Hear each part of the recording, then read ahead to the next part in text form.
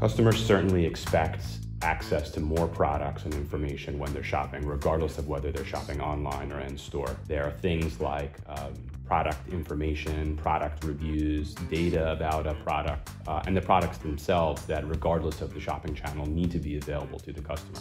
What that means is omni-channel experiences need to be flawless. A retailer no longer has the luxury of saying they don't have a particular color or don't have a particular size. Those customers will leave for a retailer that can do that. So access to products and access to product information needs to be executed very well.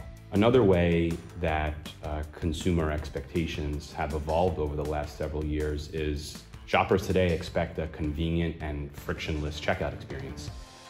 They want to buy what they want to get it when they want to get it, they want to pay how they want to pay, and even returns need to be super easy.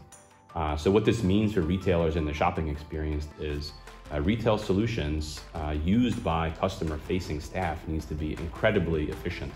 If there are multiple technologies in use in the store, those technologies need to be very well integrated, otherwise it will reflect in the shopping experience. Customers want flexibility in how they pick up products, things like buy online, pick up in store, curbside pickup, same-day delivery. These are all things that have become table stakes, and they all contribute to a better checkout experience for a customer.